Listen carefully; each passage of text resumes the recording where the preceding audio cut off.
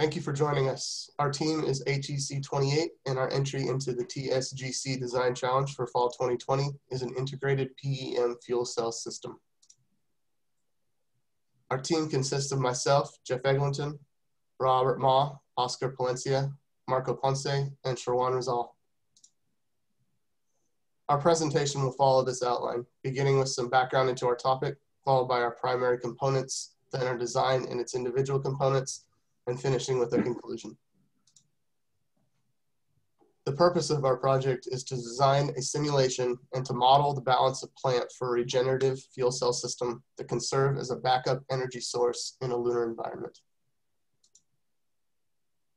This slide shows a generalized diagram of how a regenerative fuel cell system works, where the fuel cell combines hydrogen and oxygen into product water, and then the electrolyzer divides that water back into gases in an ever-repeating loop. Our design objective is the BOP, an engineering term which refers to all the various supporting components and auxiliary subsystems of a power plant that are required to deliver the energy, except the generating unit itself, which in this case is the fuel cell. Our primary objective is to design this BOP in a way that it can deliver 100-watt net power while minimizing overall mass and volume so that it can be effectively delivered to the moon. We will create a complete set of models for the regenerative fuel cell system under lunar operating conditions and simulate the operation for the balance of plant. Now Robert will discuss the fuel cell and electrolyzer. Thank you, Jeff. So what are fuel cells? Fuel cells are like batteries, but what makes them different is that they can continuously run as long as hydrogen and oxygen is supplied. The fuel cell we are using is an Infinity brand fuel cell with initial operating conditions of 338 Kelvin at steady state. It operates at nighttime for a 12-hour cycle. We want a net power of 100 watts for the entire system, but the power output of our fuel cell is 170 watts. This is because we need to account for the power uses of the other components of our balance of plant.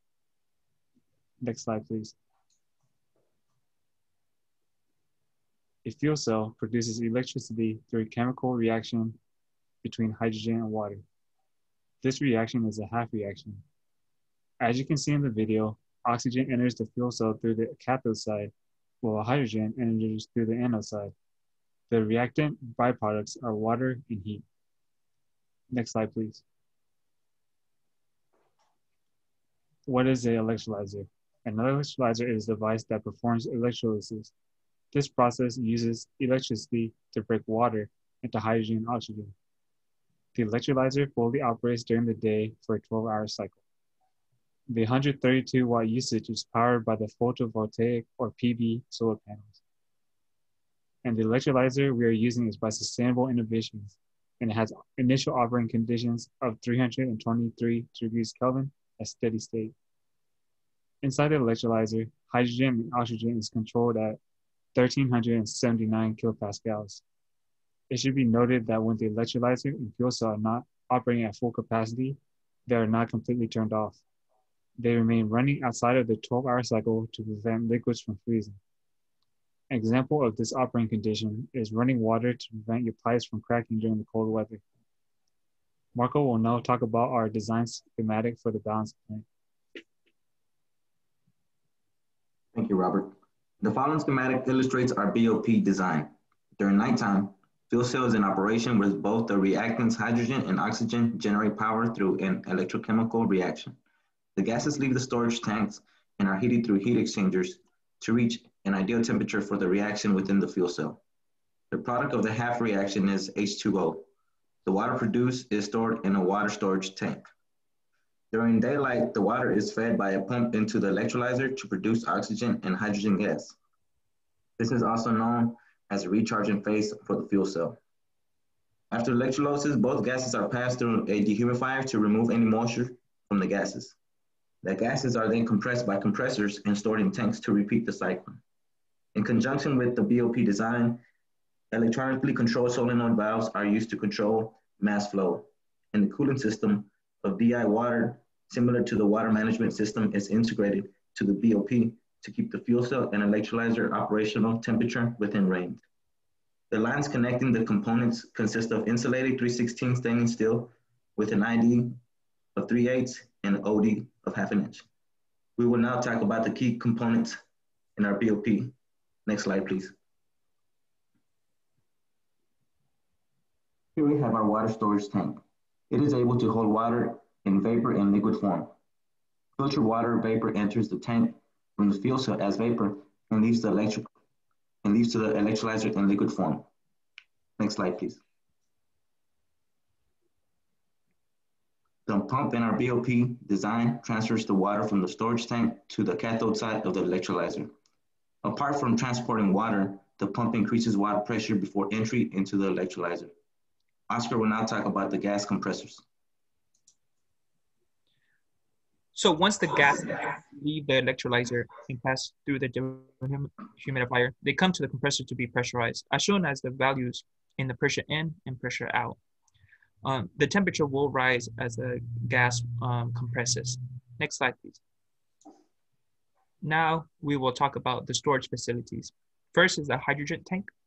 The storage pressure will be at 1.24 megapascals, and the tank capacity will be at 105 liters. Next slide, please. Second will be the oxygen tank. The storage pressure for this tank will be at 1.92 megapascals, and the capacity will be at 34 liters. The oxygen gas feeds into the cathode side of the fuel side. Next slide, please. Now, these are two smaller key components that we have, which are very important for our design. One is a heat exchanger, and the other one is a dehumidifier. The heat exchanger transfers the thermal energy between the coolant and the reactants.